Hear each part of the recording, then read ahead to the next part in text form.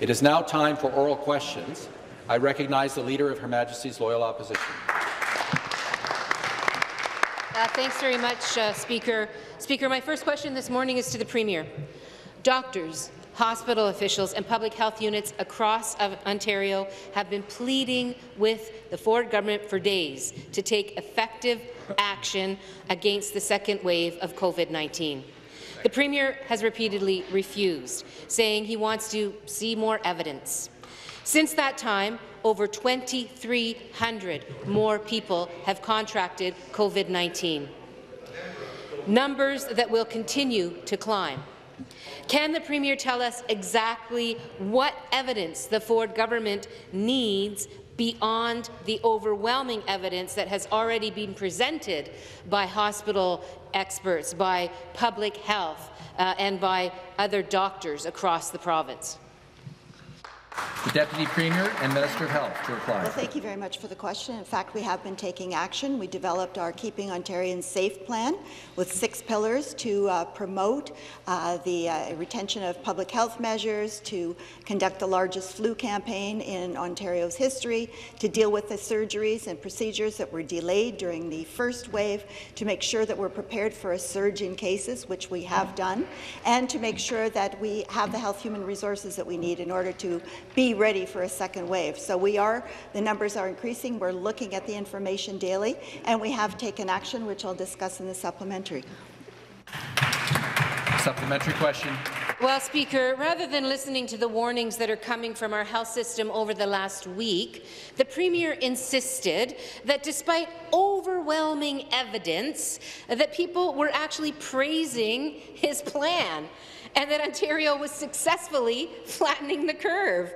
Doctors say that the Premier was completely off the mark, that he was simply making that up. So will the Premier or anyone in this House on the government side now stand up today and actually repeat those claims, or is the Ford government prepared to admit that their preparation and handling of the second wave has been an unmitigated disaster? Minister of Health. Well, thank you. I would completely disagree with a statement just made by the Leader of the Official Opposition. We have been taking action. We are listening to reports. We have been listening to the Ontario Hospital Association. I'm in close contact with them, the Ontario Medical Association, the Nurses Association, Registered Nurses Association of Ontario, and our public health experts, Dr. Williams, and the Public Health Measures Table. As a matter of fact, we had a report from them within the last 24 hours about what they're seeing. We are making changes. We have already. We are not introducing any more new businesses or new actions for the next 28 days. We've already reduced the capacities in restaurants. That the last call is at 11 o'clock, closing at 12 o'clock. We're taking other measures. We are listening and we are taking action as we need to. But we need to make sure that we have the information and the data in order to be able to make the decisions to, as I suppose the Leader of the Official Opposition would like us to completely shut Ontario down again. We are not doing that unless and Thank you. The final supplementary. Now, the fact is, Speaker, and it's pretty plain, that the government doesn't have a plan to deal with the second wave of COVID-19. And instead of trying to fix that, the Premier spent most of yesterday telling people to invite 10 people over for Thanksgiving dinner, and then denying that he even said it. To quote an epidemiologist, one particular epidemiologist, and I'm quoting, "We've pulled back on contact tracing now, so that could lull people into thinking we're doing better than we are, when in fact we are doing worse." End of quote. When will the government stop pretending? Just stop pretending that things are going well, because everybody can see that they're not going well, and in fact start taking action to fix the mess that they've caused.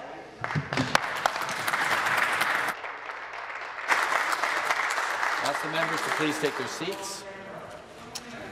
Minister of Health to reply. Well, Speaker, I think it's important for the Leader of the Official Opposition to understand, and of course for the people of Ontario to understand. We are taking action. We have a plan we are putting into place. We are listening to the experts on a daily basis. The health and well-being of the people of Ontario is and always has been our central concern, and we are taking steps to make sure that the people of Ontario are protected. We're putting $935 million into hospitals this year. Hospitals are essential to the success of our plan, including $341 million to create more acute care and critical care beds. That's going to continue. And we are also putting over $1 billion to boost our testing, tracing, and isolation capabilities. That is very important, that we continue to increase our tests, that we have the lab capacity to process those tests, and that we are going to increase our case and contact managers significantly by over 1,000 to make sure that the people of Ontario will be kept safe. Thank you. The next question, once again, the Leader of the Opposition. Thank you, Speaker. My next question is for the Premier. You know, the Premier cannot simply bluster his way past the fact that he tried to save a buck when what he needed to do was invest. And now we are scrambling. When schools, long-term care homes and small businesses on Main Street across Ontario needed support to prepare for the second wave, the Ford government refused to make those investments, to cap classes, to protect seniors, and to save Main Street. Does the Premier now understand that his failure to invest through the summer is costing us much more than it needed to during the second wave of COVID-19? Minister of Health. Well, thank you, Speaker. I would say through you to the Leader of the Official Opposition that is absolutely incorrect. We have been making investments throughout since this pandemic began. We have our plan in place, keeping Ontario safe, with its 6 pillars, and we're making those investments to protect the lives and safety of the people of Ontario.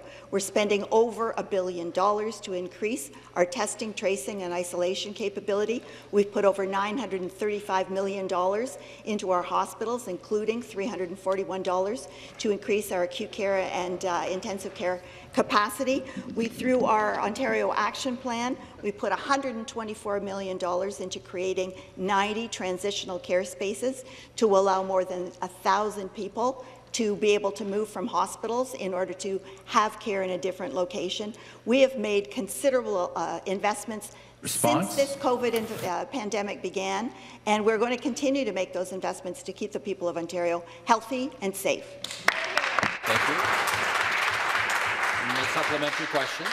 Well, Speaker, the Ford government seems to have missed an important basic fact. If the government wants to support families and small businesses in the midst of a pandemic, they need to do something to actually support families and businesses. Allowing people to keep working while COVID-19 spreads through their homes, their jobs, and schools is not being supportive. Capping class sizes, increasing staff in long-term care, putting money directly into the pockets of small business owners that have been devastated by COVID-19. That's what the government should have been doing. That's what people would call support. That's the support that they needed, and this government to this day has refused to provide. Why won't the Premier provide that kind of support for the people and businesses of Ontario?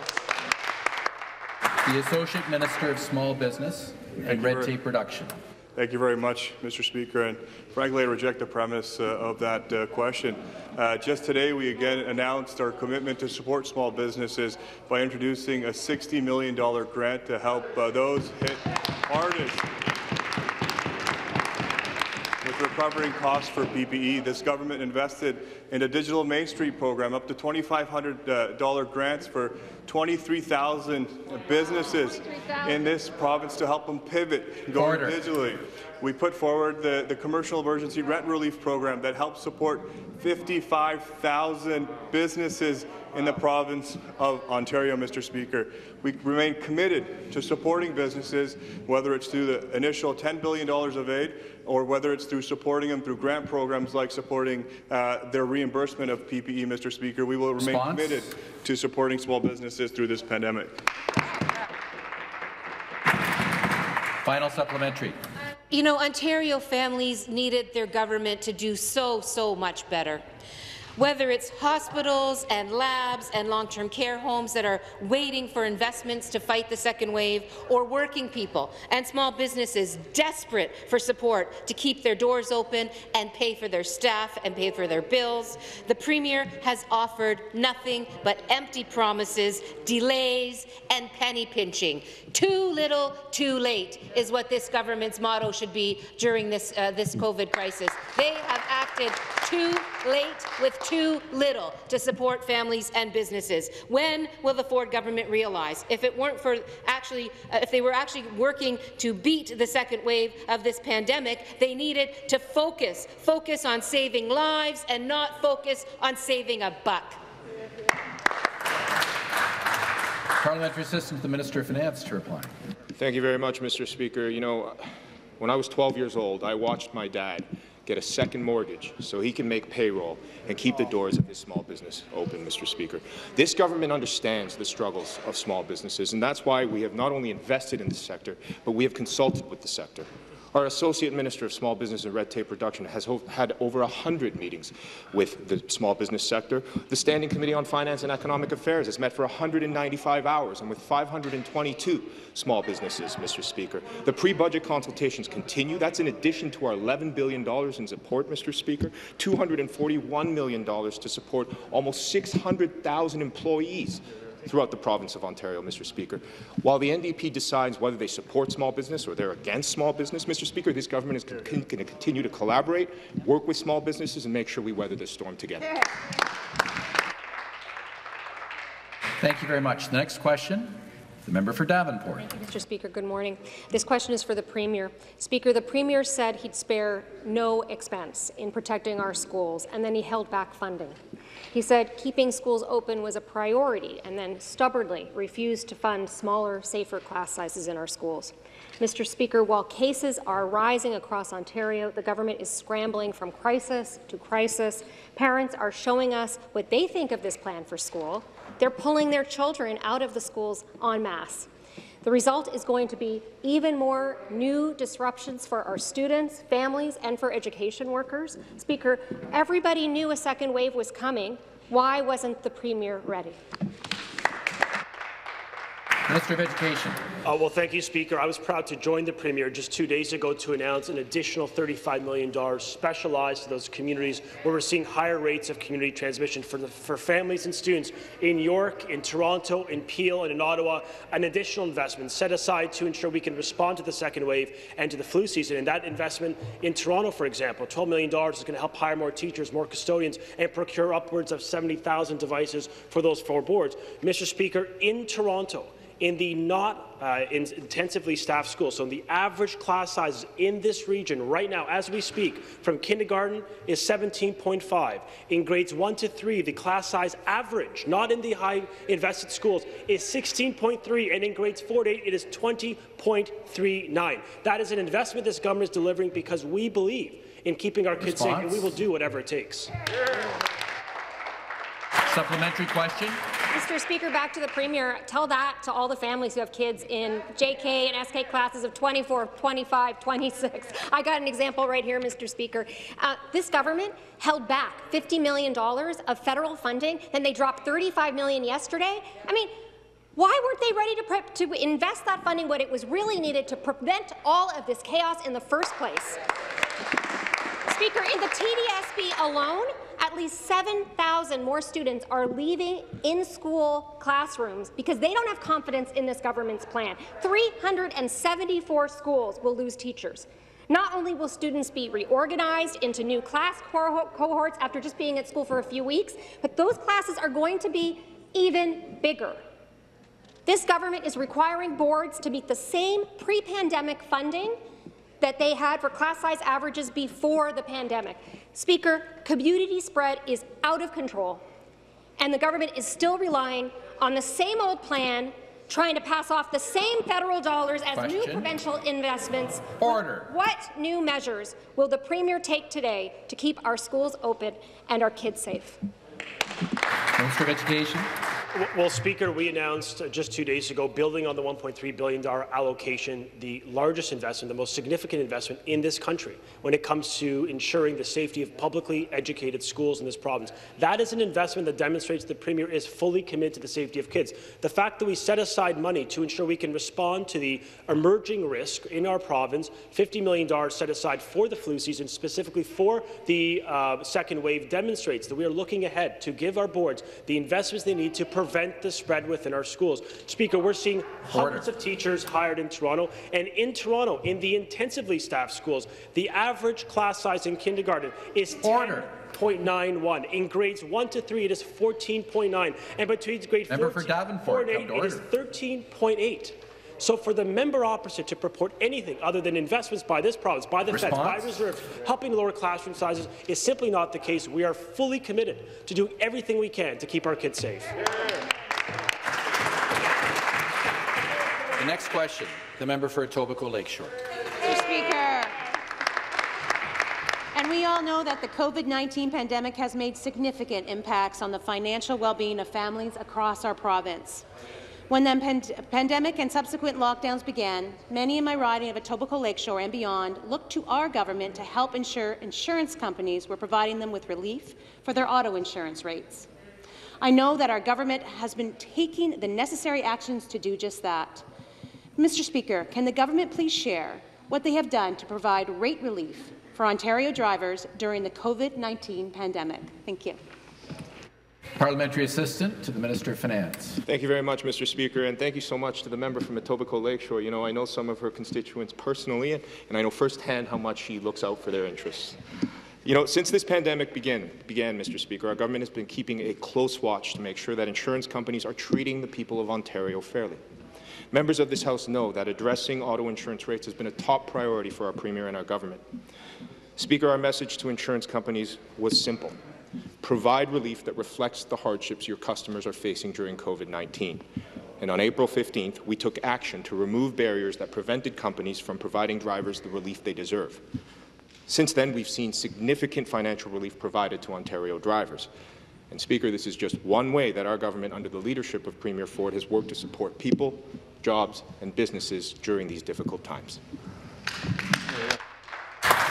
Supplementary question. Thank you, Mr. Speaker, and thank you to the member for the answer. It is reassuring to know that our government acted early and continues to take action to provide rate relief for Ontario's 6.6 million auto insurance customers. I'm proud to be part of a government that understands the challenges families face in Ontario, and we've been inspired to see our government take the necessary steps to ensure they are provided the relief they need and they deserve. Could the government please share with the House how much rate relief has been provided to Ontario drivers since the COVID-19 pandemic began? Parliamentary Assistant, the Minister of Finance. Thank you very much, Speaker, and the member is bang on. This government understands the everyday challenges faced by families in this province. And that's why I'm proud that since we removed barriers to that relief, all of the 14 largest auto insurance companies in Ontario have provided nearly $1 billion in combined relief to consumers in Ontario. That's over $300 million more in savings since FSRA last reported, greatly exceeding in Ontario alone, Mr. Speaker, the $600 million that the Insurance Bureau of Canada initially estimated that their members would provide across all of Canada. Speaker, our government continues to work to bring down auto insurance premiums for Ontario families, to fix a broken system created by the NDP and made worse by years of Liberal tinkering. By removing conflict, increasing competition, and cutting red tape, we're working to bring down rates not just during the pandemic, Speaker, but always. Thank you. Next question, the member for Timiskaming Cochrane. Thank you, Speaker. My question is to the Premier. In an attempt to clear up the embarrassing backlog of tests, COVID tests in the province, the Premier has contracted a company in California or in Florida to do the tests, an American company. And that's not surprising. It's a private company. They like to privatize every chance they get. But what is very puzzling and very concerning is that a contract with this very same company was canceled by the Republican governor of Florida because they weren't getting the tests back on time. So it wasn't good enough for Florida but it seems to be good enough for Ontario. Why did the Premier contract that company in Florida, further privatizing our healthcare system? Deputy Premier, Minister of Health. Speaker. Well, I think it's important to remember and take a look at where we've come since the beginning of this pandemic. When we first started, we were able to do about 4,000 tests per day. We're increasing that daily. Yesterday, we did over 43,000 tests. But of course, as you do the tests, you also have to have the lab facilities to go along with it. We are putting over $1 billion into increasing our testing capacity. We are going to get to 50,000 tests within the next few weeks, but we need to have the capacity to deal with that. We are increasing our lab capacity. We've got a whole network now that we didn't have before. That has been created since this pandemic. We have over 40 different organizations involved in that.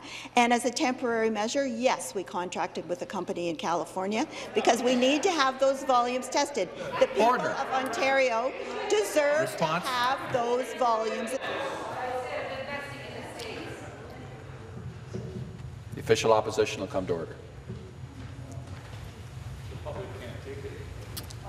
Minister of Health can conclude her response. I can assure the member opposite, all the members opposite, that we are working directly with all organizations in Ontario. We're working with other universities, with other facilities, in order for them to be able to do testing as well. This is a temporary measure that will allow us to be able to keep up with the testing volumes to make sure that people's tests don't go stale, which happens in 3 days. So we have to have this testing done. We're dealing with it. Thank you. Again, the official opposition will come to order. Supplementary.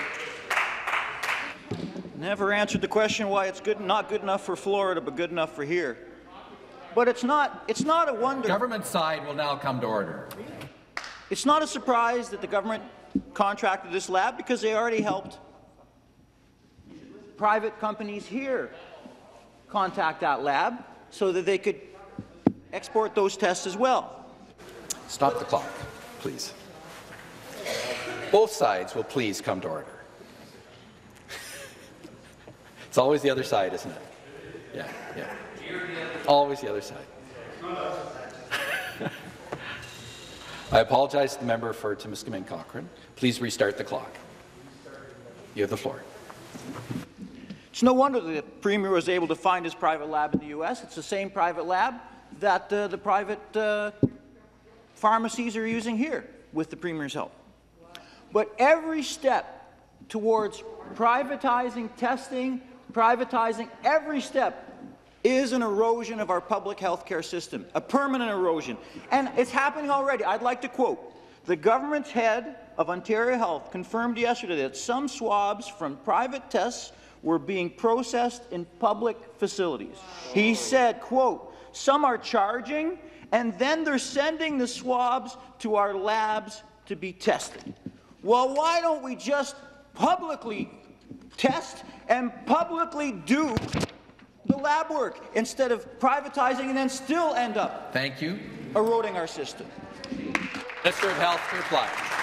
Thank you, Speaker. And I have to say, Speaker, that I find the member's question very puzzling because every day we're being exhorted to do more testing, process more lab tests. Don't let those lab tests go stale. And so what we are doing is we've created a lab system that is able to process these tests, but we need to make sure that we bring all of the partners into this. I'm not sure. Does the member want us to have these tests go stale so people have to create more appointments and go forward with that? More time, more expense? No, what we're doing is we are using the publicly available facilities to the greatest extent that we can. But if we are to get to 50,000 tests per day and 78,000 tests by the end of the year, then we need to use every facility that's available to us. So we're using our public tests. We're using whatever facilities that we can deal with in terms of processing those tests in a timely manner. And Quest Diagnostics is one of those companies. Thank you very much. Thank you. Let's stop the clock again. Yeah. Okay. So the heckling is starting to get out of hand. When everyone's masked, you might think that I can't recognize your voices. I can. I'll start calling you out to order individually if you don't start allowing the member who has the floor to answer the question, allowing the member who has the opportunity to ask a question to place their question. The Minister of Natural Resources and Forestry will come to order. I think he was trying to be helpful. I'm sure that was. Yeah. Please restart the clock. The next question, the member for Scarborough-Guildwood. Thank you, Speaker. My question is to the Minister of the Treasury Board. Small businesses have been crystal clear. What they need to get through this pandemic is commercial rent relief. Rent relief that actually works and reaches small businesses. You know, Speaker, I was in the Standing Committee on Finance and Economic Affairs this summer, and I spent hundreds of hours listening to businesses from the north, from rural, from cities across this province. And there was one common request. We need commercial rent relief for small businesses in order for these companies to make it through the pandemic and survive to see another day.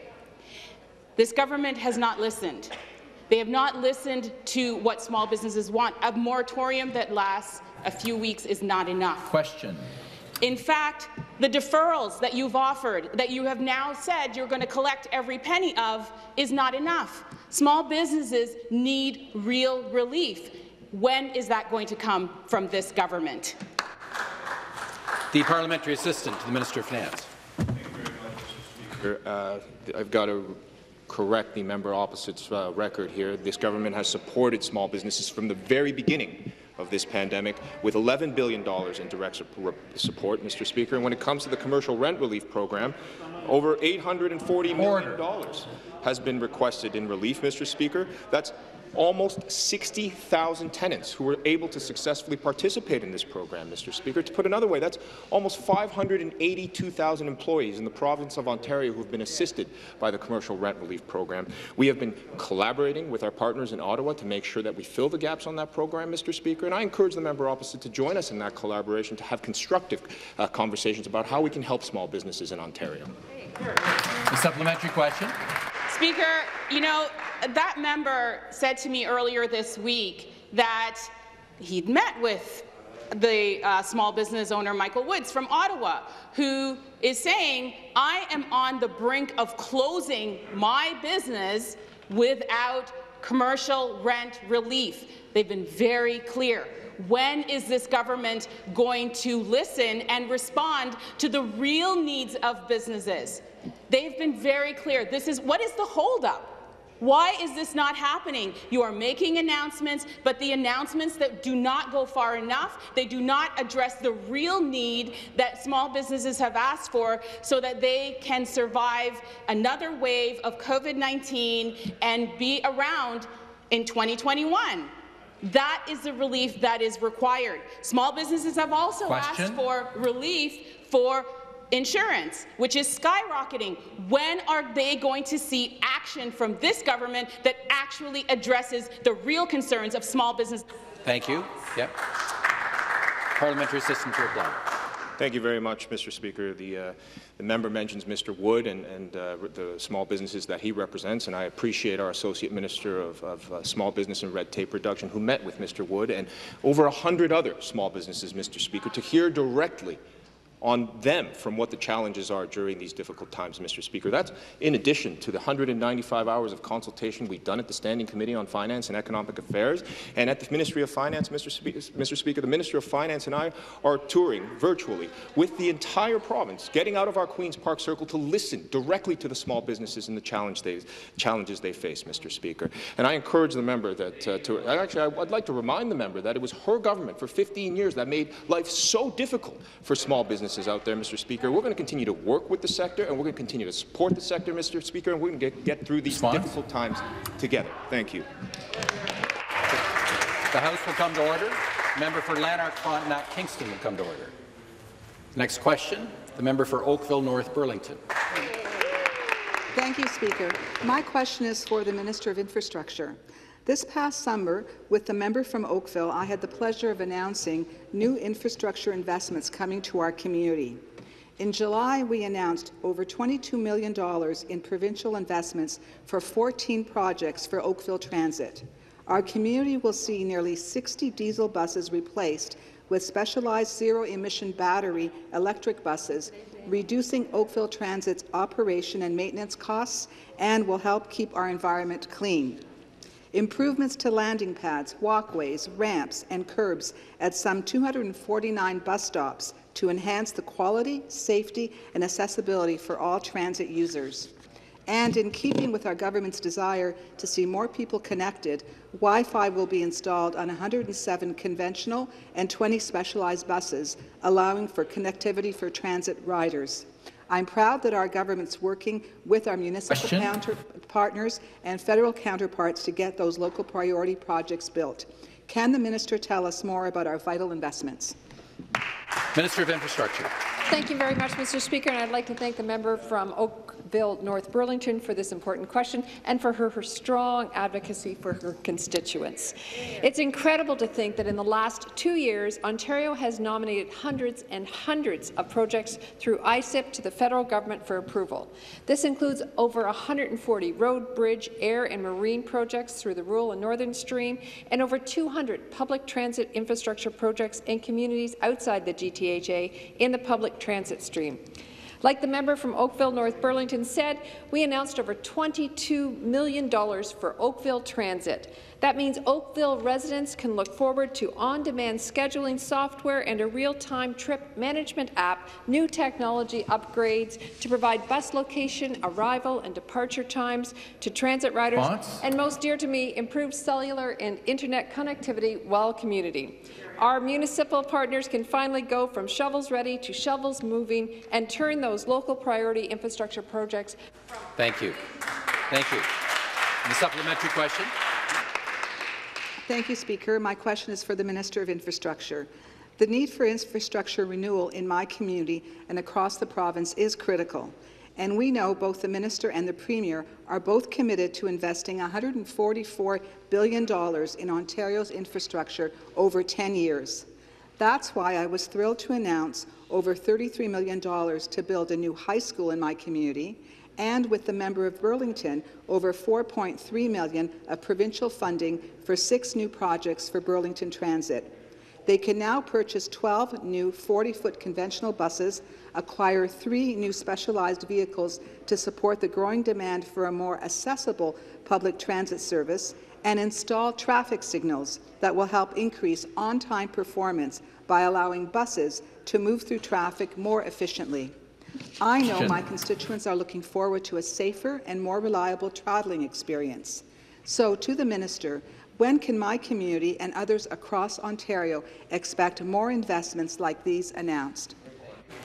Minister of Infrastructure. Mr. Speaker, and thanks to the member again for her question. Ontario nominated public transit infrastructure projects to the federal government under the Investing in Canada Infrastructure Program, or ISIP. And as you know, there are now projects receiving funding in Burlington and Oakville, and these are just a few of the hundreds and hundreds of projects Ontario submitted for review, with many more still waiting for federal approval. We know there's much more work to be done, but we can't do it alone. That's why Premier Ford has called on the federal government to go and end approval delays and invest an additional $10 billion per year over 10 years to get shovels in the ground and moving forward on infrastructure projects. Through strategic investments, we can continue to help improve the quality of life for all Ontarians.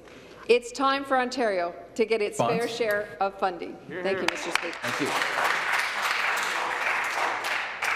The member for York South-Weston. Thank you. Thank you, Mr. Speaker. Good morning. My question is for the Premier. Since the early days of COVID, my riding of York South-Weston has been acknowledged as a hotspot with some of the highest rates of infection in Toronto. Back in May, the Toronto Chief Medical Officer of Health talked of high-risk factors in communities that are underhoused and have less access to testing. I have been calling for access to local COVID testing for months. Last week, one facility finally opened. With why, Premier, with all the warning signs present, doesn't a designated high-risk community like mine deserve the attention and extra care needed to keep our citizens safe? Minister of Health. Well, I thank the member very much for the question, and you're absolutely right. Every person in every part of Ontario deserves the protection, the availability of testing, and availability of hospitals and other community care if they need it. We are aware that there are hotspots in different parts of Ontario. We are supporting them with extra resources. We have mobile testing units. We have some pharmacies available now that are available to do testing, as well as with our assessment centres, which now take appointments in advance for testing. But we are going to advance that. We are investing over $1 billion to increase our testing ability, our lab capacity, as well as our contact tracing, and we're going to use those monies to improve testing in all parts of Ontario. Supplementary, the member for Brampton East. To the Premier. Brampton is a COVID-19 hotspot, but I asked the Premier, what do you expect? The Conservative government has left our city vulnerable for years, and the Liberal government before them neglected us for over a decade. We are a city of over 600,000 people, yet we only have 1 hospital and 2 COVID testing centres. We are one of the fastest-growing cities in Canada, but we're treated like we're not worth a dime of investment. The people of Brampton don't care to watch our Premier go in front of the cameras with his Uncle Act, only to underfund our health care and put our community at risk. How many more outbreaks, how many more cases, how many more deaths is this Premier willing to accept before he acts? When will the Conservative government give Brampton the investment we need to fight the COVID-19 pandemic? Minister of Health. Thank you. Members, please take your seats. And there's not much there I can agree with, other than the fact that Brampton isn't a hotspot. And I would remind the member that COVID is happening across the province. It's not just happening in Brampton, but we are taking measures in the hotspots in Peel, in Toronto, and in Ottawa to make sure that we do whatever we can to reduce community transmission. That's why we've brought forward the measures that we have in order to make sure that bars and restaurants have last call at 11 o'clock, close at midnight, to make sure that people only have 6 people for indoor dining. Those are the things, the measures that we're taking in those hotspots to reduce the community transmission, because we know that there are certain parts of Ontario that are experiencing higher levels of COVID-19, and those are the ones that we're paying attention to all of Ontario, but we're particularly focused on dealing with those areas that are having those higher levels, and we'll continue to do that until we can flatten that curve. Thank you. The next question, the member for Orleans.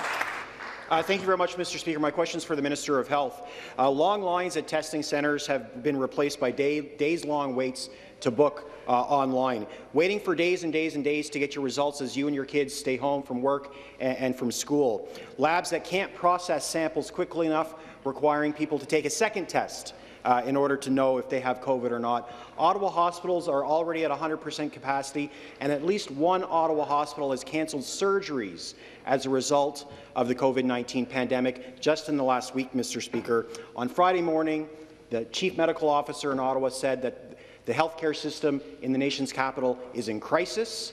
That afternoon, the Premier said his plan is working. To the Minister of Health, who's wrong? Order. Order. Minister of Health. Thank you. Well, the member is certainly correct in that Ottawa, Peel, and Toronto are areas that are experiencing difficulties right now, but we are assisting with that. We have made some investments, particularly in Ottawa, to assist. We know that there are situations in long-term care homes where they need some help. We have hospitals in there to assist with that. We also know that we have to support with more contact tracing. There's going to be more contact tracing people that are going to be assigned to Ottawa, 150 more of them, as part of our billion-dollar plan to increase our ability to test, to do the lab testing, to get results back to people, and to make sure that we have the contact tracers to follow up to prevent the community transmission. So there is a lot of work that we are doing in Ottawa. I can tell you that our Chief Medical Officer of Health, Dr. Williams, is in regular contact with Dr. Etches in Ottawa. We and that information is conveyed to us, and we are looking at expanding hospital capacity. Thank you very much. The supplementary question, once again. Thank you very much, Mr. Speaker. My supplementary is also for the Minister of Health. We have dozens of long-term care homes that are in outbreak, 470 school-related COVID cases in the past 14 days. Hospital leaders are advising that things are critical and that urgent action is needed to be taken to avoid catastrophic consequences. Medical officers of health in Toronto and in Ottawa are raising the alarm. Experts are saying that we need 75,000 tests a day now, not by the end of the year, Mr. Speaker. When is the government going to stop relying on the two-tier American medical system and give a made-in-Ontario testing plan for residents here in our province? Minister of Health. Well, I can assure the member that we do have a made-in-Ontario testing plan that we developed since the beginning of this pandemic. We had Public Health Ontario as the only entity doing testing at the beginning of this pandemic. We now have over 40 different partners. One is with an American company right now, temporarily while we build up the capacity in other areas, which we are doing. But we're also very investing in Ottawa. We have invested over $935 million in hospitals this year. We have the Royal Ottawa Health Group has received over $1 million. The Children's Hospital of Eastern Ontario, $4 million. The Ottawa Hospital, $16 million. Bruyere, $1.3 million. University of Ottawa Heart Institute, over $5 million. Queensway Carleton, $2.5 million, and Hôpital Montfort, $4,500,000. So we're continuing to invest to make sure that the people of Ontario are kept healthy and safe, and we're investing more in hospital capacity in conjunction with our Ontario Health partner. Thank you. The next question, the member for Mississauga Centre. Thank you very much, Speaker. Remembrance Day is a special day for all Ontarians. It is a day to honour those who have fought for peace and justice in the world, and in defence of our values and our way of life often paid the ultimate sacrifice. Of course, this year is different in so many ways from other years. I know that myself and other members in this House will be preparing to mark Remembrance Day over the next few weeks with virtual greetings and remote ceremonies. A wide range of Ontarians attend these events, including veterans, persons with disabilities, seniors, families with strollers, and people using assistive devices. And it is important to ensure that everyone can fully participate while staying safe. This is why I am so proud that our government has moved quickly to deliver on our commitment to our men and women in uniform. Through you, Speaker, how is the government modernizing the way it's supporting our veterans today? The Parliamentary Assistant. Thank you, Speaker, and thank you to the member for Mississauga Centre for the question and also for your service to our province on the front lines of our healthcare crisis as a nurse over the past several months. The Soldiers' Aid Commission Act was last amended in 1970. The world has changed a great deal since then, and we have learned a lot about how service impacts our veterans, as well as the supports they need to transition smoothly back to civilian life. If passed, our legislation would ensure that veterans accessing this program will be able to access and receive modernized supports that build on our knowledge of what they have had to go through. We know now that mental health supports are vital to ensuring that veterans are able to adjust to the differences between military service and civilian life. We will also provide newly included employment readiness supports, such as short-term courses or training, work tools, and... Thank you. Thank you very much. The supplementary question. Thank you, Speaker, and thank you for the answer. Speaker, I was so proud to see the Soldiers' Aid Commission Act pass second reading with all party support yesterday. And I am so glad to see the House come together in a nonpartisan show of support for our veterans. lest we forget that they fought to preserve freedom for all Canadians, and it is our duty and our responsibility to be there for them when they need us. Unfortunately, the Soldiers' Aid Commission has had its hand tied for years, and the majority of Ontario's veterans were left excluded, while the number of living veterans decreased with each passing year. Speaker, again through you, how would this legislation ensure that no military members are excluded from accessing the supports they need and deserve? Parliamentary Assistant, reply. Thank you, Speaker, and thank you for the supplementary question. Our veterans have made tremendous sacrifices to protect our province, country, and our way of life. We need to be there when any of our veterans need us. If passed, our new legislation will ensure that the reach of the Soldiers' Aid Commission is extended to all veterans and their families, regardless of when and where they served. To support this expansion of eligibility, the government is increasing its investment in the Soldiers' Aid Commission to more than $1.5 million annually. The funding provided by the Commission will continue to support veterans who are unable to pay for health-related items such as hearing aids, wheelchairs, and glasses, home-related items such as home accessibility modifications and repair costs, and personal items and support services such as clothing and counselling. I would like to thank all of our veterans for your service. I know I speak for every member in this House in saying we thank you for all you've done for our province and country. Thank you. The next question, the member for London Fairshot. Thank you. My question is to the Premier. Susan and Christine are healthcare worker heroes who have been working as clerical staff at London Health Sciences throughout the pandemic. They both work frontline and they have daily face-to-face interactions with patients, and we're glad to hear they would be eligible for the pandemic pay. However, after they received the first payment, they were informed by the hospital HR that they were no longer eligible, but they were also on the line to pay back what they received. Susan and Christine were not alone. Just at London Health Sciences, dozens of employees have been asked to return the pandemic pay they received, all because of this government's refusal to properly fund the program. Will the government commit to ensuring that all frontline workers are eligible for pandemic pay and that no worker is forced to pay back what they've already received? Minister of Health. Well, I thank the member very much for the question, and I can assure the member that the funds have flowed from the government to the employers for pandemic pay. Not all of the funds have been dispersed yet because some are tied to waiting periods or they are paid retroactively. I have not heard that people are being asked to pay back monies, but I would be certainly happy to speak with you about that to see if we can resolve the situation for Susan and Christine. And the supplementary question. Speaker, the reason dozens of employees have been asked to return the pandemic pay is because the Ministry of Health's failure to clearly communicate. London Health Sciences based their payments on a Ministry of Health's approved list they received in April. Months later, the ministry followed up with a new list, this time with exceptions which excluded frontline workers like Susan and Christine. Will this government right their wrong and not force staff to pay back their pandemic pay they received? Minister of Health.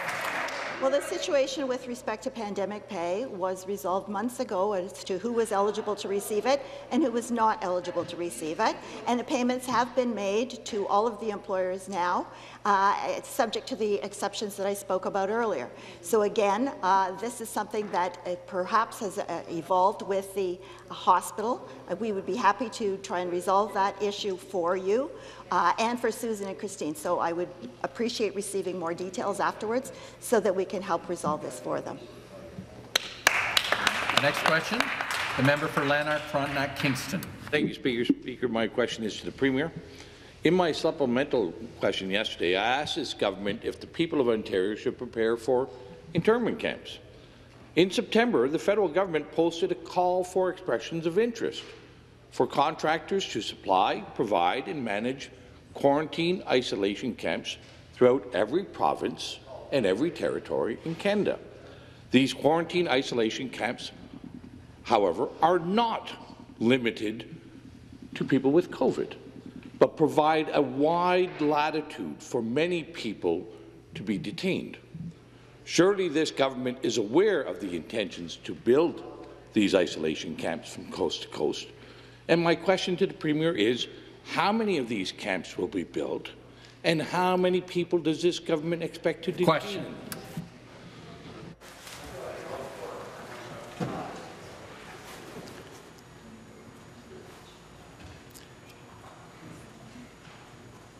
Government House Leader. Thank you, Mr. Speaker.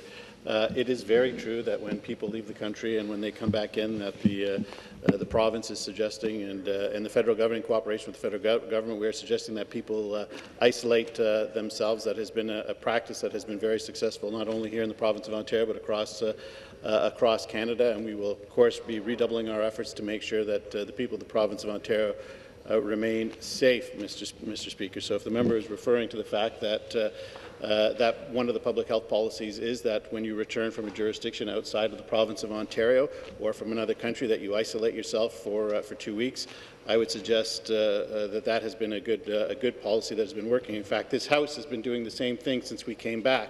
We are working in cohorts to make sure that the Legislative Assembly can continue to operate. That's why we have 2 separate cohorts, Mr. Speaker. Response. And with the cooperation of the official opposition, that is why all members of the Independents have been excluded from that cohort, because we want them to be able to participate in debate. So we will continue to do everything in our power to make sure that this House continues, but that the people of the province of Ontario and Canada are kept safe. Supplementary question. Again, back to the Premier. Here's the RFP, and in the RFP it uses clear language to express that these camps can be used for a broad spectrum of people, not limited to travellers. Indeed, it doesn't even mention international travellers. It's just a broad latitude of people. And I'll send over the copy of the RFP after. So your government must be in negotiations and aware of these plans to potentially detain and isolate citizens and residents of our country, in our province. So, Speaker, to the Premier, where will these camps be built? How many people will be detained? And for what reasons? For what reasons can people be kept in these isolation camps? And I'd like to have the Premier assure the people of Ontario. Member, take a seat.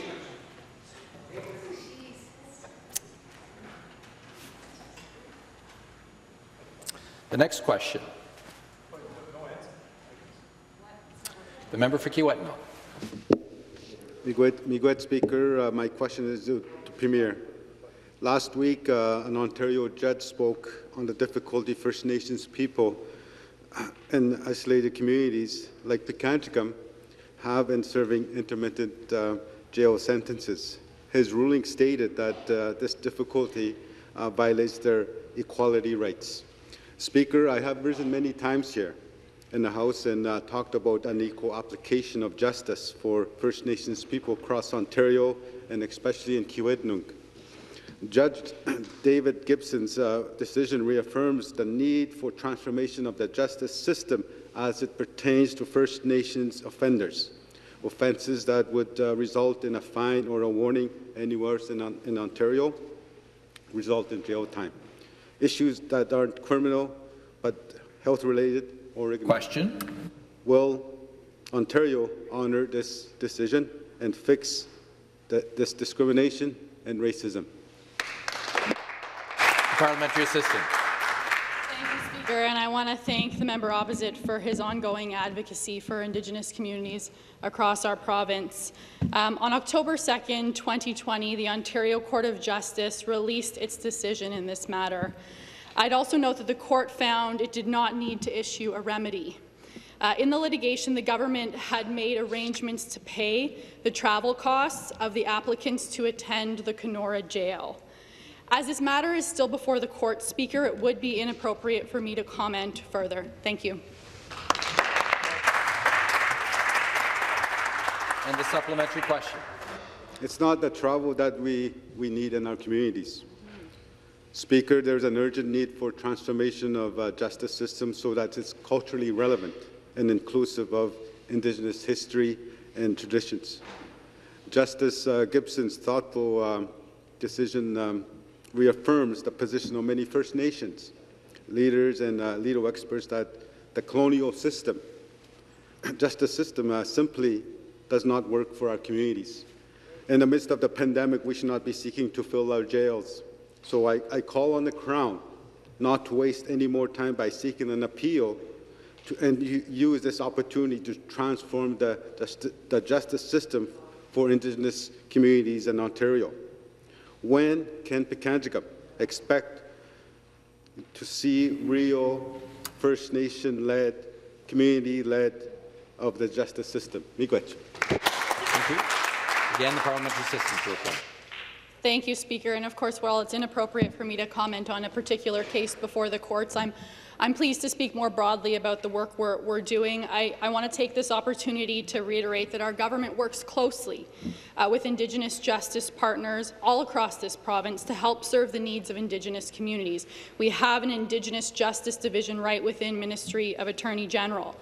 We've worked with Indigenous communities to expand and create programs that address the overrepresentation of Indigenous people in the criminal justice system, such as the expansion of Gladue courts and restorative justice programs. We're also creating an Indigenous bail and remand program. There's also a creation of Indigenous-specific and culturally responsive victim services, Speaker, and that work is ongoing. Further, we've created a program that supports Indigenous communities to identify, revitalize and reclaim Indigenous laws. Thank you, Speaker.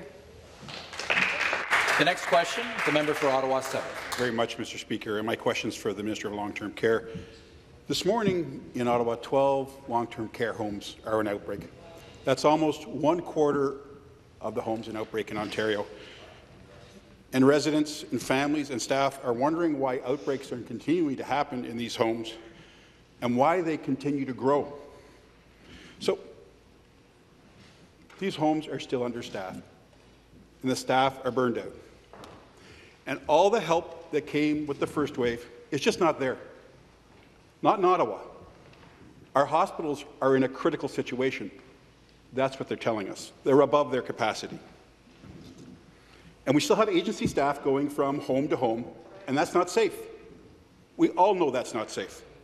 So, Speaker, it's clear the government didn't take the action that British Columbia did or Quebec did by aggressively hiring thousands of PSWs over the spring and the summer. It just didn't happen. Question. So, Speaker, through you to the Minister, what is the Minister going to do to address staffing levels in long-term care homes and prevent the spread of COVID-19? Minister of Long-Term Care. Thank you, Speaker, and thank you to the member opposite for the question. I just want to make sure that everyone's clear on the definition of an outbreak. What that means is one resident or one staff that is tested positive, COVID positive, in a long-term care home, and that enables us to get public health involved very quickly, but making sure that we understand in Ottawa there are 2 homes that have positive resident cases. One is resolving. The other one has support in there as we speak with hospitals, the integrated process that we have. And we've developed a very good process since Wave 1 to understand the IPAC situation, to understand the staffing. And we're working very much in coordination with the hospitals. And so I'm in regular contact with the hospitals involved. I'm in regular contact with the Medical Officer of Health in Ottawa. The homes in Ottawa, of the numbers that you've quoted, a very, very small number, 2, have resident cases. And I just want to be clear on that. The third one is resolving. Thank you. And the supplementary question? Well, thank you. With all due respect, Speaker, the government's known since January what needed to be done.